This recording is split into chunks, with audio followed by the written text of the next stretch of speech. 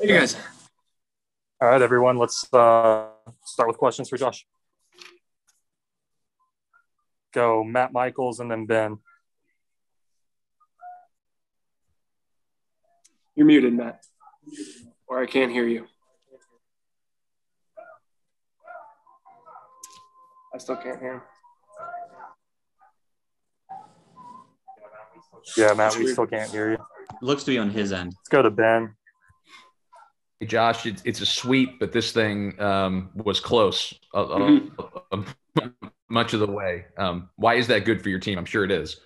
Yeah, no, it is good. That's a good point. I like that. It required us to rely on one another and solve a tough problem together as a group, and we did a pretty nice job of that. And I think towards the end of the match, we saw a little more consistency with addressing that early on, finding a solution to the problem we were facing, and going from there. So I was happy with how we consistently got better. You can see from the scores 21, 17, 15 throughout those sets. And side out percentage went up each set. And we were doing a nice job of, like I said, finding solutions to those problems that we were facing. Matt, you want to give it a try again?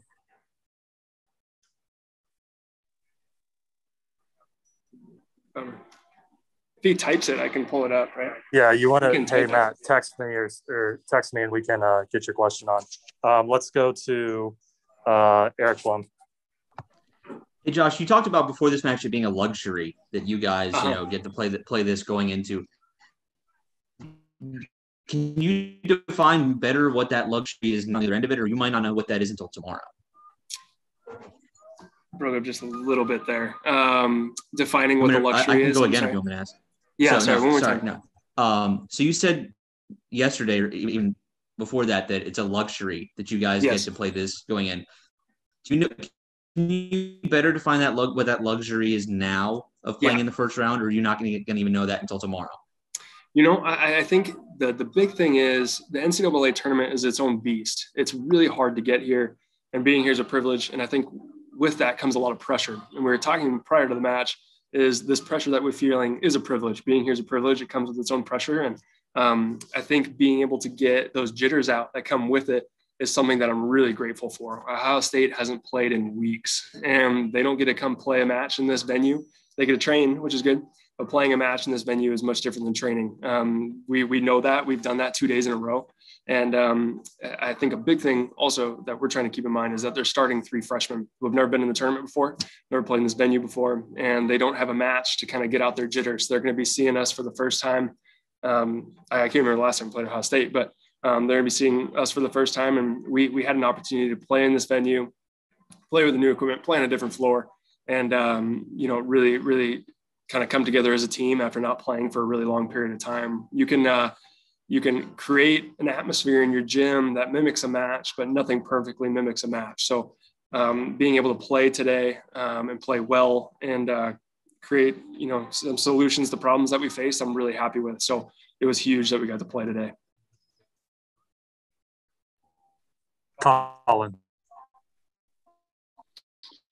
Yeah, Josh, kind of along with your expectations for Ohio State tomorrow, and a pretty good defensive team. I mean, a good all-around team because they're the number 9 seed. But for sure, yeah. And I think I was talking to somebody about this a while ago, but I don't think they do anything perfectly, and I think they do every skill really well, which is, I think, what makes them really successful so far this year. They got a new coaching staff, and I think their head coach is doing a really nice job with the group that she's got, and they play good volleyball. They're big, strong. They play fast, and I think one way that we're going to have to challenge them is by keeping the speed of our offense up in transition as well as serve receive. But they play good volleyball, and they're not going to give us a ton of points. So I think a big thing we're focused on is not giving them points when we don't have an opportunity that we like. And I think that's something that we addressed today in the South Dakota match. And I think that's why that first set was so close, is we were giving them a ton of points.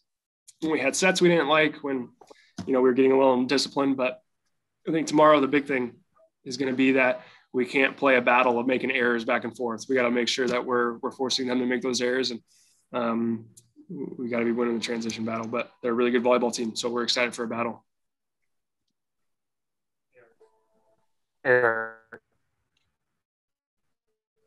I know you go back last season just playing in the conference schedule, but how do you manage the next 24 hours when you just had an NCAA tournament win, but you have your next winner go home game in 22 hours?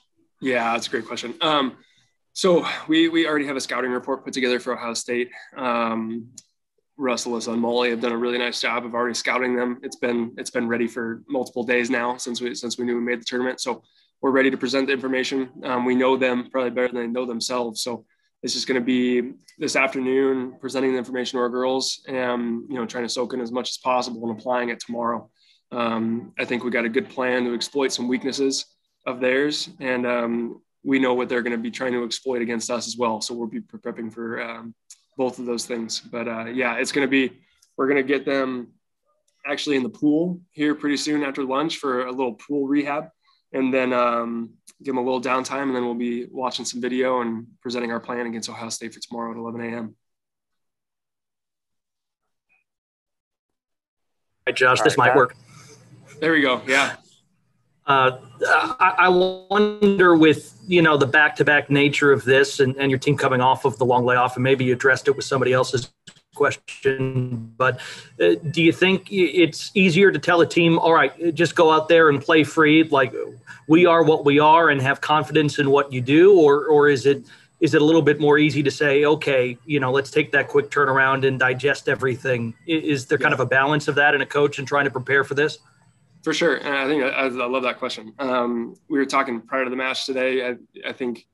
I know actually you've got to earn the right to be proud and confident. And, we've been training since August. And I think this group of women has earned that right to be proud and confident going in any match. So I think there'll be like one or two things that we look at from today and we say, hey, this is what we did well.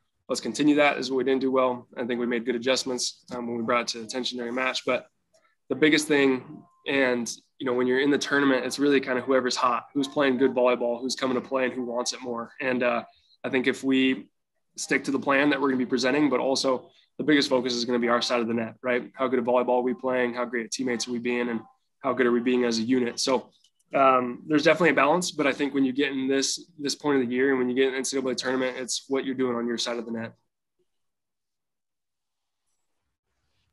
Any other questions? All right. Thanks, guys. Thank you, everybody. See you, everybody.